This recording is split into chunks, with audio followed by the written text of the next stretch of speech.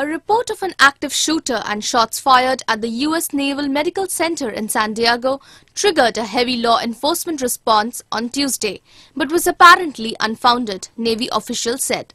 Officials said there was no sign of a shooting and no known deaths or injuries at the Naval Medical Center in San Diego.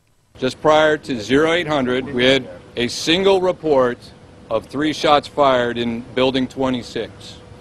Since that time, we have done a number of clearing sweeps of the building, and as of this time, we have found nothing which substantiates those reports.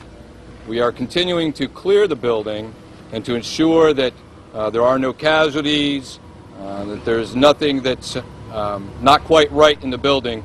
And as of right now, we have found absolutely nothing that indicates there were any shots fired. There are no casualties at this time. People were evacuated from several buildings late in the morning as a team searched for an active shooter and possible casualties.